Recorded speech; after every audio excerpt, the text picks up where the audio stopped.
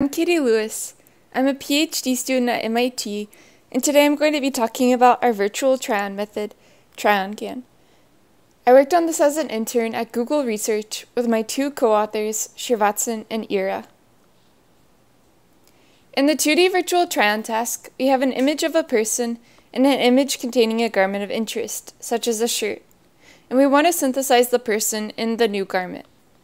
So you can see we have the person on the left, and she's going to try on the blue shirt from the right image. Now this has many challenges. We have to transfer the shirt across different body types and different body poses. We have to make sure that we keep her identity the same, as well as her other garments. And we also have to learn to synthesize skin when going from a longer sleeve shirt to a shorter sleeve shirt. And in particular, we wanted to focus on photorealism and high-resolution images. So here's a result from our method. You can see we're able to preserve the identity, such as the face, hair, and skin tone. We're able to transfer the color and the shape of the shirt. We're able to synthesize realistic-looking folds, as well as skin on the arms that's consistent with her identity. So now I'll talk about how we do this. We wanted to build our method off of StyleGAN 2 since we wanted to focus on photorealism. But we had to make a couple of architecture changes. The first is replacing the constant input to the generator with the pose conditioning input. This will enable us to have explicit control over the pose of the person. It also allows us to disentangle pose and style so that we can change the style of the shirt without changing the pose of the person. We can take a closer look at the pose encoder. It takes a 64 by 64 pose heat map, which is formed from pose key points, and it downsamples using convolutions.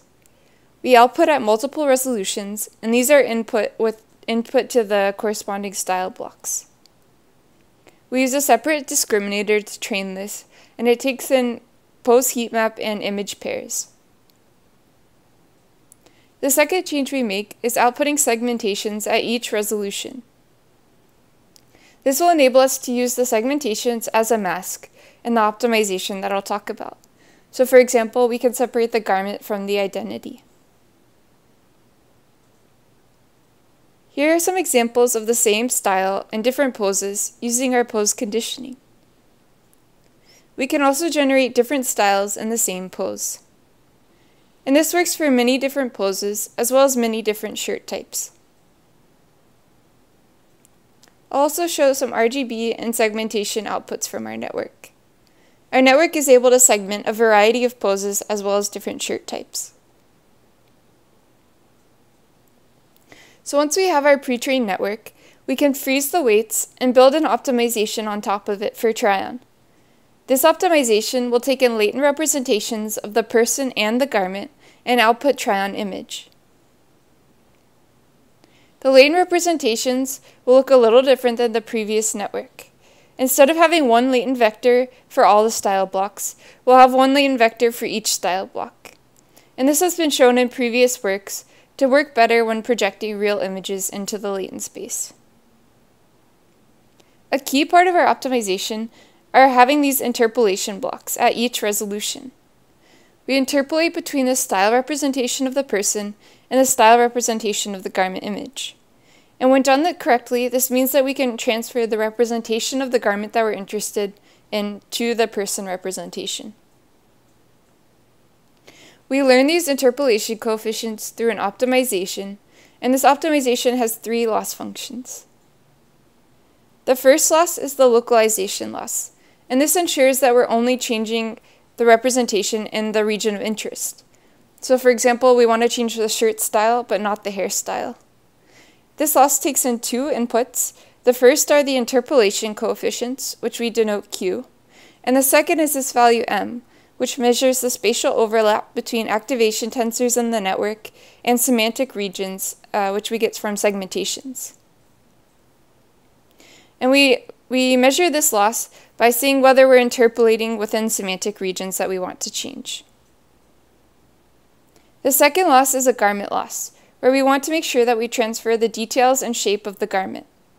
This takes in two inputs. The first is formed by taking the segmentation output from our network and masking the garment from the output try-on image. and the second input is the masked garment from the original garment image. We take a weighted difference between VGG features as the loss. The last loss is the identity loss, and this will ensure that we preserve the identity of the person. Here we use hair and face as a proxy for identity. Again, it takes in two inputs. The first masks out the identity of the try-on person, and the second is the masked out identity from the original person image. We again take the weighted difference between VGG features. So now I'll show some results, first on generated and then on real images. Here we have a try-on pair. We have the person on the left, and she's going to try on the red garment from the right image.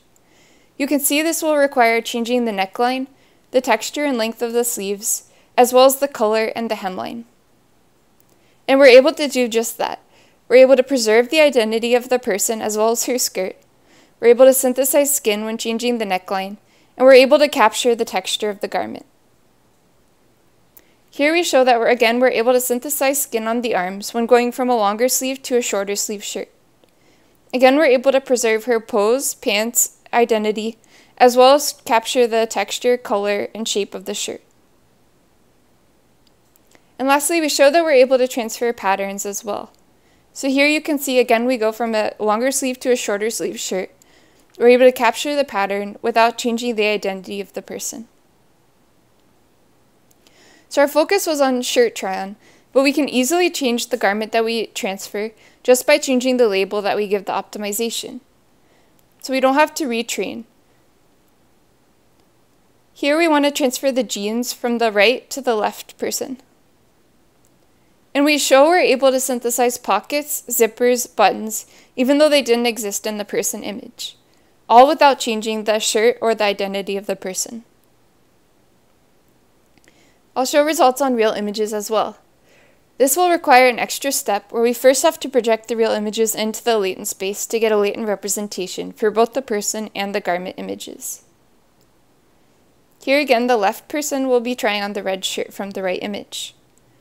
You can see we're able to change the neckline, synthesize skin on the arms and neck consistent with identity.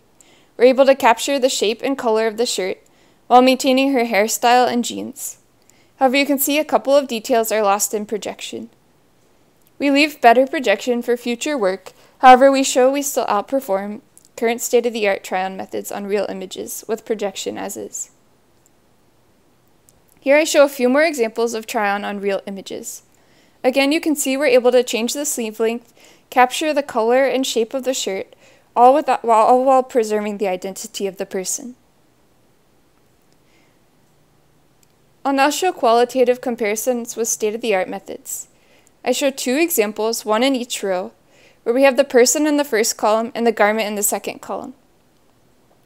Here we show results from current state-of-the-art methods. You can see they do a reasonable job, however there are still many blurring effects and artifacts.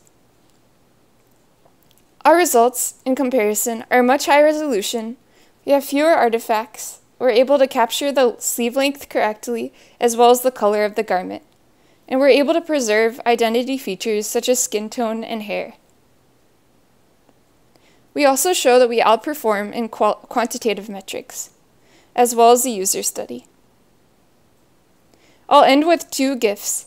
The first shows results from our method of the same person trying on different shirts. You can see she's able to try on a variety of shirts without changing her identity or her jeans. And the second shows different people trying on the same shirt. Below is the link for our website for more details. Thank you.